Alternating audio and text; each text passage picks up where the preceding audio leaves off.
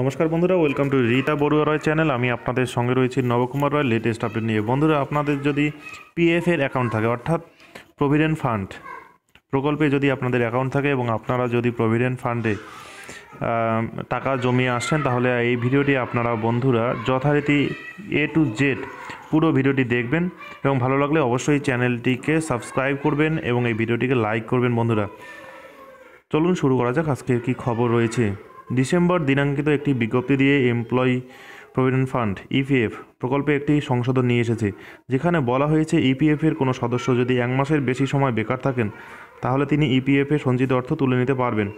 তবে সেক্ষেত্রেও মেনে চলতে হবে নির্দিষ্ট সময়সীমা। নতুন এই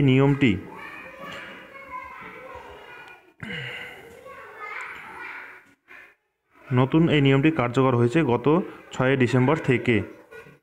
বোর্ড অফ ট্রাস্টি সিবিটি এর বৈঠকে এই নতুন নিয়মটি গৃহীত হয়েছিল, কিন্তু সরকারি ঘোষণার জন্য অপেক্ষা চলছিল। ফলে সরকারিভাবে নতুন নিয়ম বিজ্ঞপ্তি আকারে জানিয়ে দেওয়ায় তা আইনে রূপান্তরিত হলো বলেই ধরে নেওয়া যেতে পারে।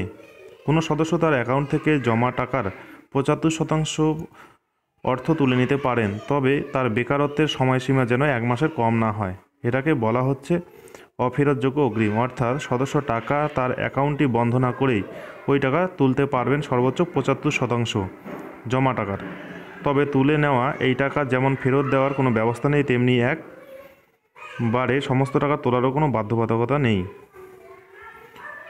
ধন্যবাদ বন্ধুরা ভিডিওটি দেখার জন্য। ভালো লাগলে অবশ্যই চ্যানেলটিকে সাবস্ক্রাইব করবেন এবং সঙ্গে বেল আইকন বাজাতে ভুলবেন না বন্ধুরা, যাতে করে যখনই আমি কোনো গুরুত্বপূর্ণ এরকম ভিডিও আপলোড করব তার নোটিফিকেশান আপনাদের কাছে পৌঁছে যাবে।